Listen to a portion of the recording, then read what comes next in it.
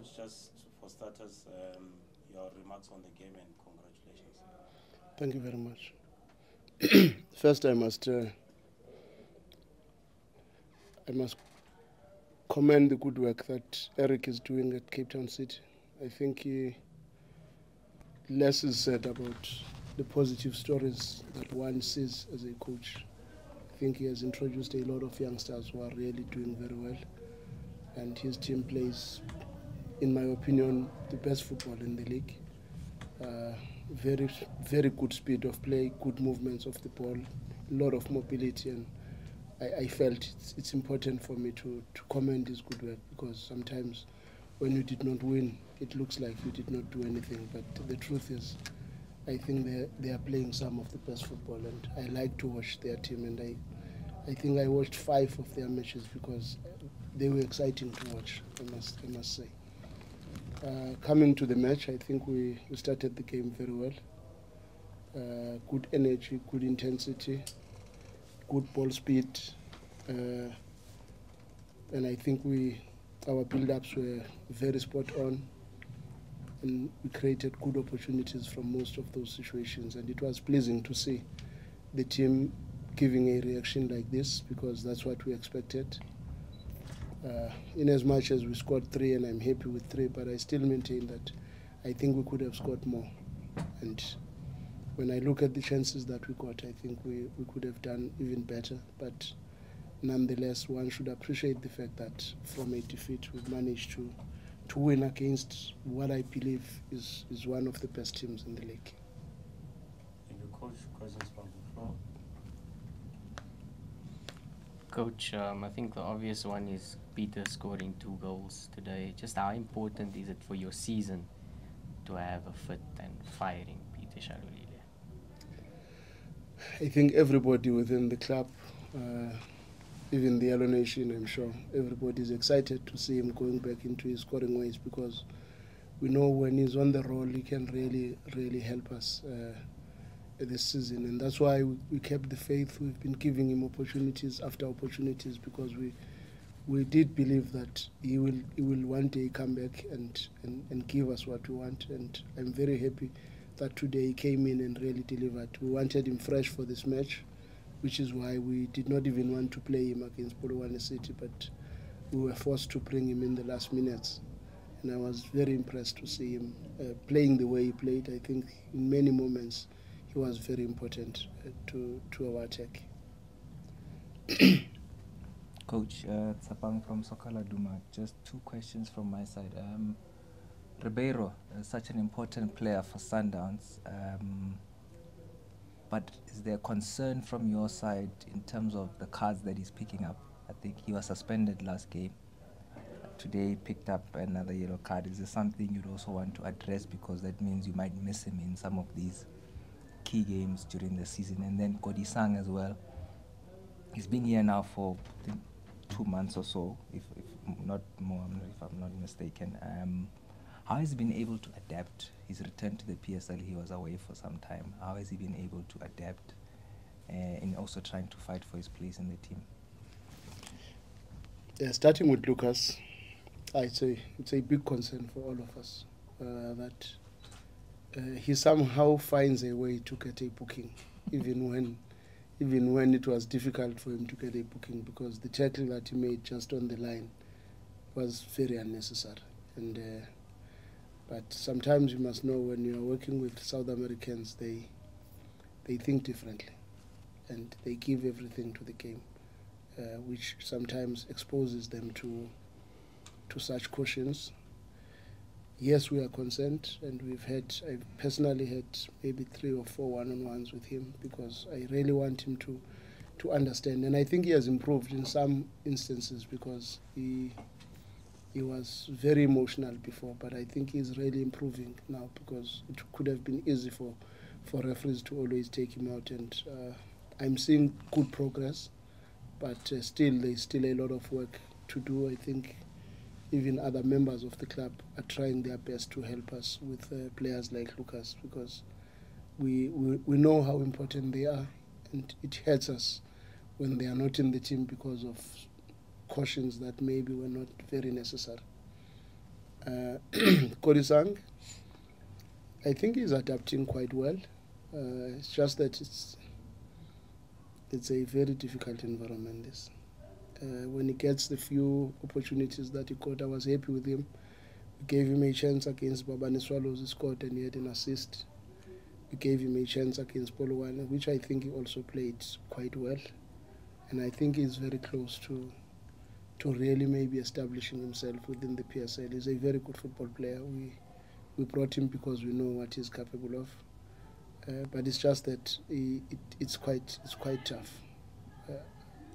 Our environment is not very easy for players to break in, and it's worse when you are playing these official matches that are challenging so much. But I'm very hopeful he's going to get an opportunity soon and stamp his authority, because the good thing now, he's finding himself in and around the match day squad, which is very good, and I'm optimistic he's going to help us as the season progresses. He's got a lot of good attributes as a player, and we are hoping that those attributes can help us when we need them the most. Thanks, Troops. Evening, Coach. Coach, when you're coaching a big team, there's a lot of moving parts to manage, and for example, like when you lose a game on the weekend, it takes away like from the small positive things that are happening on the sides. So a good example today is Neo Maema.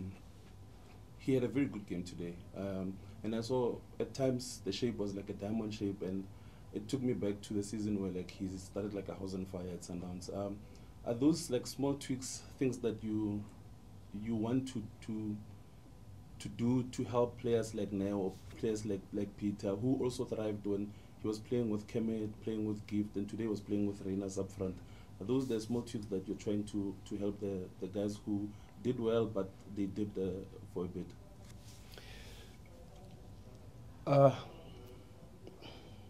I think you do have a point, which is why I chose to play the 4-3-3, because I felt we've got a lot of players that are suited for a 4-3-3 formation, because the only difference between a 4-3-3 and a diamond is the head on top.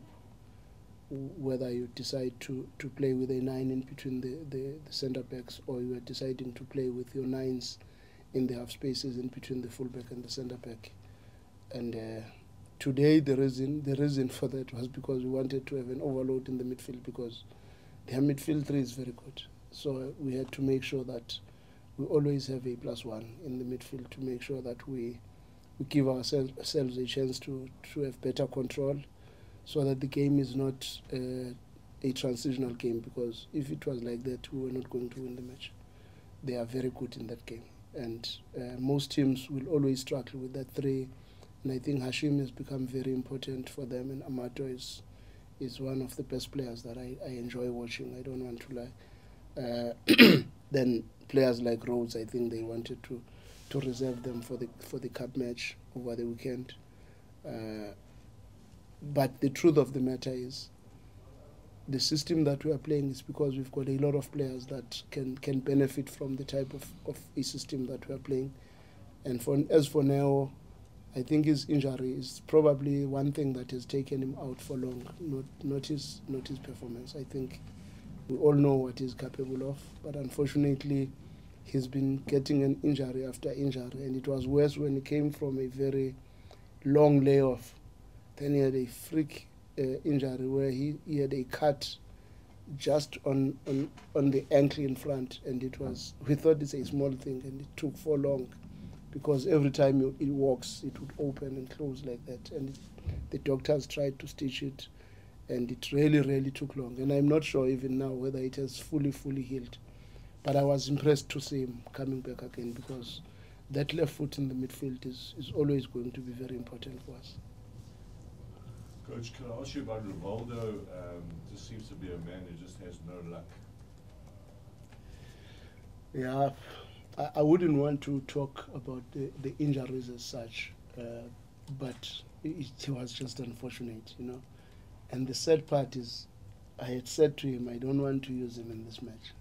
That is what he's hard on me. because I really did not want to use him in this match up until a point where Obas was fouled. Then I said, ish, I don't want to also lose Obas. It's the last few minutes. Maybe River must just have some minutes as an activation towards the next match. And unfortunately got that freak injury that I just don't understand at the moment. Maybe after I've seen the footage, I'll be able to comment about it. But it was just unfortunate, and I agree with you, man. I think he just does not have luck, because this year, I think it was probably his first season where I've seen him playing so many matches in a row without any injury and being able to sustain himself, because he's been training a lot in the club with Peter, which has helped him to be stronger physically and to manage to play game after game after game after game. Rivaldo is not somebody like that, but again now we've got this setback, but let me just hope it's not something serious. Hey, Coach, Ines from Kickoff. Coach, looking at the way the league comparing to the previous seasons, do you think that it's going to unveil the way it has been happening for the past 5 seasons? How has it been happening in the last few seasons? Maybe if you can just lead me there. I wouldn't say it was easy, Coach, but now we have never seen a team like Orlando Pirates starting the way they've started, and then also Global City, I think they won today, and among the 3 teams that at the moment I think they are on fire. Now, to be honest, I think we, in the first 5-6 matches of the season, it's always very close to what is happening now. And I've seen in one season Arrows was number 1. And I've seen different things in the PSL in the first 10 matches, and it will be nice to see how this season is going to pan out. But one thing I can guarantee you, it is impressive to see so many teams putting a very good fight. It's impressive what you see at Polokwane City, what you see at Stellenbosch, what you see at Magesi. When you see so many teams being competitive against the big teams, that for me it's a plus on our preparation for the Champions League, because you would want to play a tough match every week in order to be sure that you will always be at a very good level for the Champions League. So for me it is impressive to see so many teams doing the way they are doing, and honestly speaking, I applaud the work that the coaches and the clubs are doing to try and push to maybe to make life difficult for everybody else in the league. Let me put it like that. I really like that, because I know it will help us all going forward. Ourselves and Orlando Pirates were in the Champions League. So when we're playing tough matches every week locally, that has a big advantage in getting us sharper. And I always had this talk that because in the league you would play against teams that really do not put stress on our last line, we would go into the Champions League not knowing how strong we are defensively, because almost everybody else is giving us a lot of respect, and they are sitting in and they are never really challenging us. But when you see most of these wingers that we play against from all these teams now, it really, really encourages me, because I look at the triangle on the side of Cape Town City, where they will use a fullback, an 8, and a winger. That is what you get in the Champions League, because in the Champions League they are playing mainly wing play to put the ball in the box, and you want to be challenged locally to be able to match the level in the Champions League. And for me, this is very good for all of us. And as to what happens at the end, I think that one will determine itself. Two last questions. So on that theme, Coach, how You're going to be playing an international window and then you're straight into the Champions League. I think the cup final maybe will be the weekend before, but how does that mess your plans up? Yeah, that one is very difficult for us.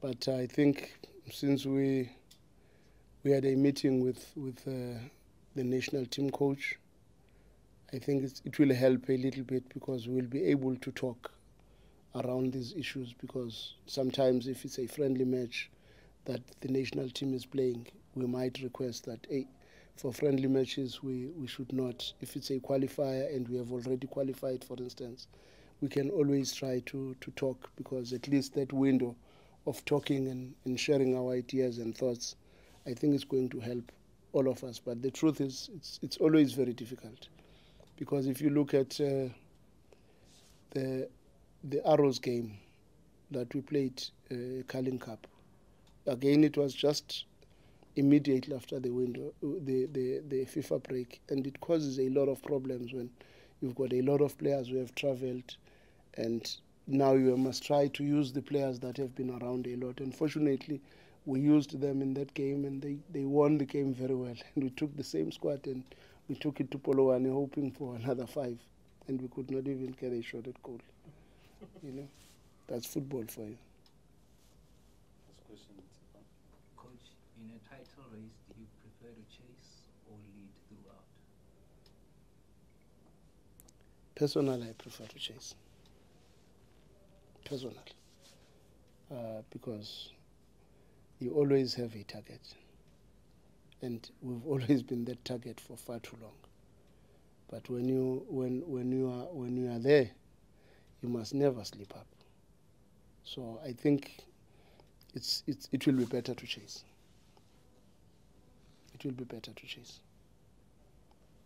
Thank you, Coach. Thank you. Safe travels. That's good.